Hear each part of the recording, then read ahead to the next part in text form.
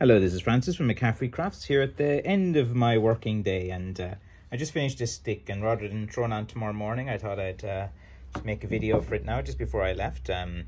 Again, this is a Blackthorn Walking stick, 37 inches in length, and natural bark finish on this one as well. 730 grams. It's very, very heavy. This is made from a root as well. And this one was quite, if you're looking for something a bit different or an interesting handle, like, you know, you have a lovely design in here, it feels quite comfortable.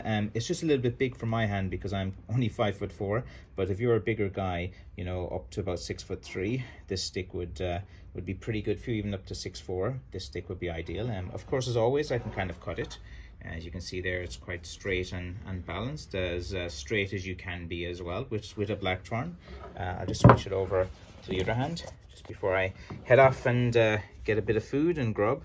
So here you can see your finger fits down quite nicely, your thumb fits around here as well, and I've left on that like feature, and it fits in quite good into your hand. See, it's just a bit too big for my hand, but if you have a bigger hand, which the majority of the world would, I don't have the biggest hands in the world, but you know, it's a very, very comfortable grip as well on this particular stick.